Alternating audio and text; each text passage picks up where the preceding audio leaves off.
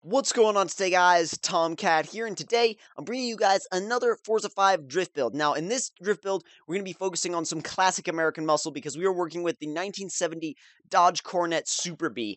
Now, absolutely awesome car right here. I love the styling, love the car, and also love the power as well. You can see 490 pounds-feet of torque straight from the factory, working with a 7-liter V8. 7-liter V8 in this thing, and that's before we strap all of the upgrades we're going to do onto this thing. So we're going to ignore the community liveries because, honestly, this car has so many different color options to choose from that you don't really even need the community liveries for this car. Now, I'm going to wait until it switches to a different view so we can look at them.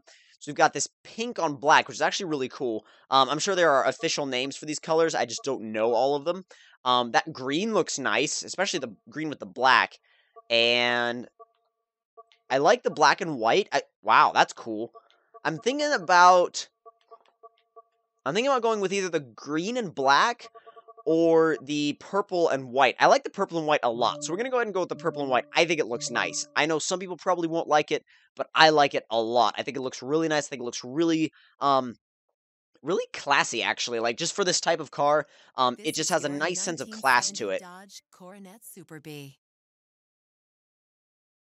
Now for the fun stuff. Now for the upgrades. Because the thing with these cars, with these muscle cars, these old muscle cars especially, is that they can already go sideways. So that part is already sorted. All you've got to do is add monstrous amounts of power and a little bit of a tune. And other than that, you're fine. You're good to go. Wonder how much this thing will drop on race springs. Not a ton, but it's still quite a good-looking drop. It's got a nice muscle car stance to it. And when I say stance, I don't mean like retarded camber, like retarded amounts of camber. I mean like a performance stance. Like when I think of stance, like a good stance to me is a functional performance stance. When other people think of stance, a lot of people think of camber, you know, like massive amounts of it anyway. Like a little bit of camber is not bad, but massive amounts of camber, I don't like it at all. So I feel like to me, stance has to look good and be functional. If you want the best stance, to me, it's got to look good and be functional. And a lot of people would say, "Oh, so you like air suspension?" Not totally. I don't know. I'm kind of iffy on air suspension, to be honest. I think it's really cool technology, but I don't know if I would personally put air suspension on a car. I would have to look into it a lot more. Like, I would have to be very, very confident in the actual air suspension that I was using. And no, we're not putting 345s on the back. We're actually going to stick with the stock 235s and see what happens. We're going to see what happens with those. I feel like it's probably a horrible idea, but you know what? I don't care because it's going to make it really interesting and really fun. So we're going to stick the American Racing torque thrusts because I think they just look good. I mean, they look good on pretty much any old muscle car, especially here. They look brilliant. We're going to bump up the size just a little bit. I'm thinking 18s all around would look nice. Either 18s all around or 18s in the back and 17s in the front looks nice. I actually like that. I'm going to go with 18s in the back, 17s in the front. Nice staggered setup. I don't think we have any, or well, maybe we do. No. And I'm guessing, yeah, drag hoods, which we don't want. At least I don't want. Now, for the conversion, let's see what we can do as far as the aspiration goes. Oh, yes. We're going to strap twin turbos onto this thing. It's going to be massive. It's going to be monstrous. And now time to just build that power up like crazy. But before we do that, though, did I miss the drivetrain upgrades? No. Okay, I've done it. I've done those. I'm good to go. We're good. We're fine. All right. Again, back to the power. You don't have to upgrade the carburetors very often, but I don't know, it's cool because on the occasion that you do have to put in like a race carburetor, I don't. It's kind of cool. It's kind of special to do that because you rarely ever get to do that anymore in Forza with with a lot of these cars. I mean, yeah, you get to do it more. Say if your garage is like totally full of really old muscle cars, but if you're like me and your garage isn't really that full of old muscle cars, it's really special when you actually get to do a race carburetor. Now we're up to 623 horsepower and 625 pounds-feet of torque. That cam really balanced us out, actually. We're out to what? A 7.5 liter. That is huge! Absolutely huge. I didn't even look at the power after that. Race turbos, 747 horsepower. 792 horsepower. What's the torque? 792 horsepower, 795 pounds-feet of torque. It's so close, so well balanced. I love it when a car gets like that. And like just as far as the stats go, love it when we have stats like that. That right there is perfect. 797 horsepower, 800 pounds-feet of torque. Just a tiny little bit more torque than horsepower. Brilliant balance. Absolutely brilliant balance. Absolutely love that kind of a setup. So we're going to go ahead and put a mild tune on it and then take it out to the track and see how it does. Now, as far as which track we're taking it to, I'm honestly not sure. I've been on Bernese Alps and Prague a lot lately, so I'm thinking about going on. I don't know, actually. I'm trying to think here because you know what? I'll wait until I get to the actual track list and then I'll decide. And you know what? No. You know what? Somebody requested Yas Marina. Someone requested Yas Marina, and you know what? I know that this car really doesn't suit Yas Marina, but who cares? I'm going to go straight there because somebody requested Yas Marina. They were like, you never go on Yas Marina. And you know what? They're right. I never go on Yas Marina. So we're going to go ahead and go into Yas Marina and see how this thing does, honestly. So should be pretty interesting, especially since I've now selected the full circuit, which is actually pretty long, and again, more suited to an F1 car than a American muscle car from the 1970s, especially one with 800 pounds-feet of torque. So this should be pretty interesting. Let's see how it sounds first off.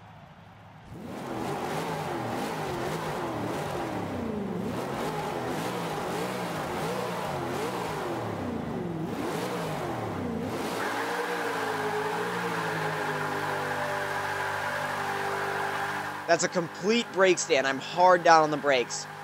Tires are all warmed up, good to go. Spin second. Spin third. Spins fourth. Doesn't really get traction at all until fourth gear, which is insane. Okay. Oh, that's weird. Okay, that's weird. Yeah, that just the balance of the car is different. Kind of like if I thought the that Camaro ZL1 was heavy, this car makes that ZL1 look like a Miata in terms of weight. The steering is slow, and kind of heavy. Oh, we've spun it again. Oh, that's not brilliant. You know what? I'm gonna go ahead and do just a little bit of a tune setup. I'm gonna go ahead and dial out the negative camera that I did and bring that just a little bit back, actually. Apply that, and then bring the front caster up just a little bit. Apply that. And do a little bit of a tune on the springs, because I feel like there's a little bit that we might have needed to change. And again, this car is just going to take a lot of getting used to. That's just the long and short of it right there. It's going to take a lot of getting used to.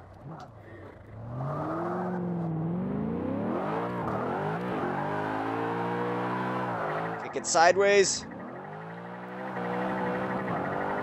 One thing's for sure, there's never a lack of wheel spin.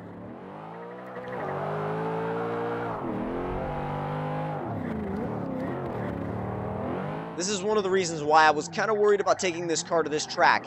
Tight corners. Tight corners and extremely high horsepower classic muscle cars don't go together very well.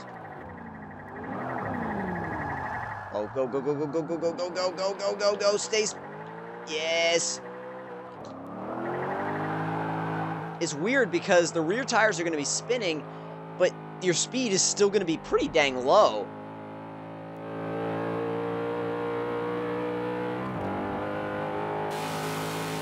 Looks epic from the outside, though. Looks absolutely beast. Brakes, brakes, brakes, brakes, brakes. I forgot how heavy it was. I forgot I was in a cruise ship.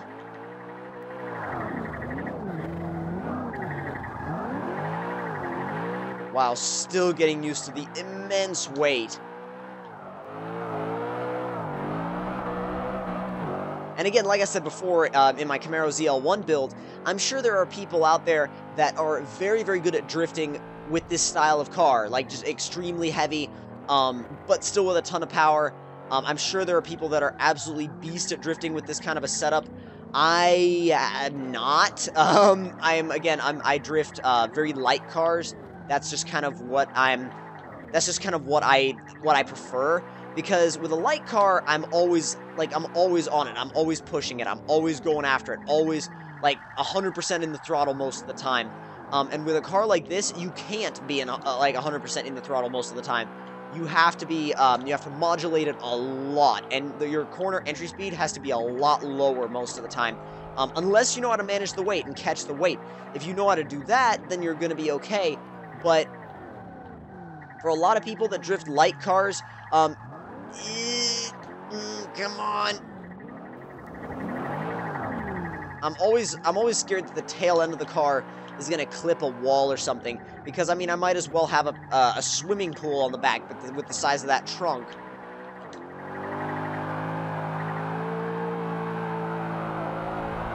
I mean, just constantly just spinning down the track in 4th gear. Not many cars can honestly do that. That's actually cool, because not many cars can honestly just spin down the road in 4th gear. And when you do come across one that can, it generally is really special. Now, I've kind of gone on about some of the things that I don't like about this car, but what do I like about this car? I love the interior. I love the wood on the dash. I love the sound. The sound is monstrous. The sound is classic American muscle, and it just sounds angry and in your face, and just like it wants to eat every single car in front of it. Like, this thing is like, oh, Audi R8, I'll just have that, like, on a sandwich. It's just, I don't know, it's crazy. Especially with the particular front end of this car, the design, it looks mean. It looks like it wants to eat other cars. And, I mean, yes, it wants to eat them, but again, talking about the R8, it would never be able to catch it, but even so, it would still look menacing in the rearview mirror. I mean, even if I was in an Audi R8 and a Coronet Super B pulled up behind me, it would still be pretty dang intimidating, even from, you know, an R8 or a Gallardo or a 458. It looks intimidating in the rearview mirror of any car. And this time I gotta remember those brakes. And brake, brake, brake, brake, brake, brake. I braked way ahead of time, just because of the fact that, you know what? When it comes down to it, you are driving a cruise ship. You really, really are. I mean, you have a massive boat wheel to drive it with. Look at that thing.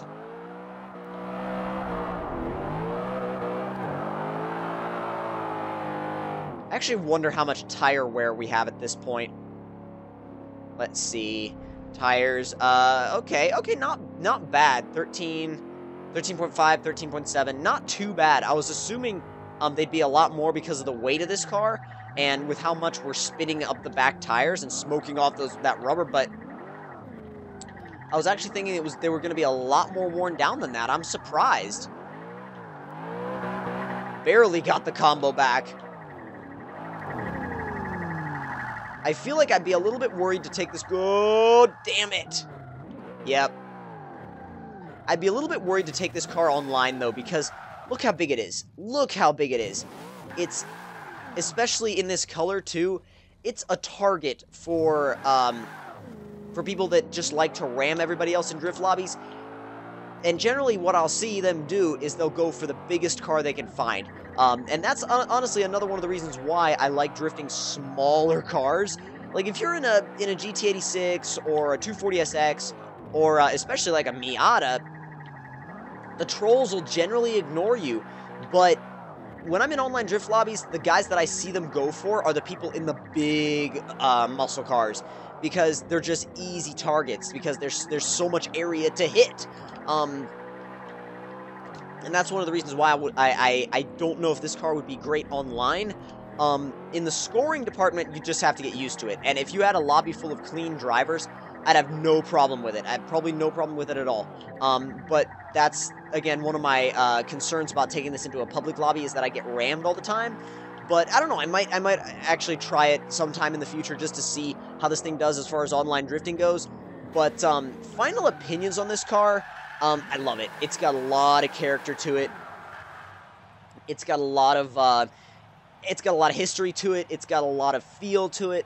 And it's just a unique feeling car, just with all of that, like, just with the crazy amount of power, but you also have to be conscious of the weight, and it's a style that you have to get used to, but once you get used to it, it is very rewarding. So, if you guys enjoyed the video, don't forget to leave me a like, tell me in the comment section down below what you guys thought of it, and if you're new to my channel, don't forget to subscribe for more, and I'll see you guys in the next one. Talk to you guys later.